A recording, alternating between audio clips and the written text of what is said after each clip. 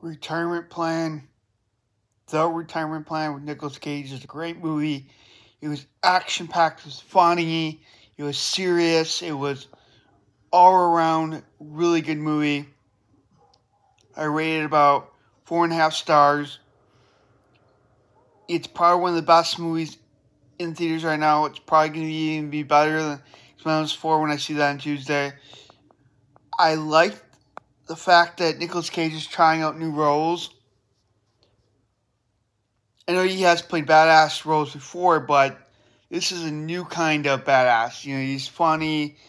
He's playing a funny, serious action character that kind of made it really good. I think they did a great job on the special effects, the action, the funny, the romance, everything.